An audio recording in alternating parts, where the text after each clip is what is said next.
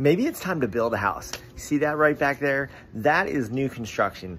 I know we talked about that house last week, but we're talking about it again because we talked about it a little bit last week. We did some digging. Thank you to the guys at Keeping Current Matters. They did some stats about new construction home starts, new construction finishes, new projects, builders, everything that's going on right now in the new construction world, and it is starting to pick up. We're still not building enough houses to keep up with the demand, but again, like we talked about last week, if you build a house, that is one less resale that somebody else doesn't get, so building is a great idea. If you want to talk about building, we just built our house. You know that. You saw the process as we went through it.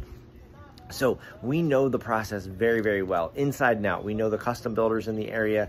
We know the main track builders in the area. So if you want to talk about building, let me know. What's the benefits of building? There's a couple of them. It is, you know, you get to customize. I mean, that house there, if you look at that, that's like almost a flat roof. It is going to be a very, very modern house at the end of the day. Everything's brand new. You're going to have less maintenance and everything's going to be energy efficient. Those are all some benefits of new construction. Reach out to me, reach out to someone on the team. Again, Rich Dallas, Berkshire Hathaway, the Dallas-Fincham Team. You know who I am.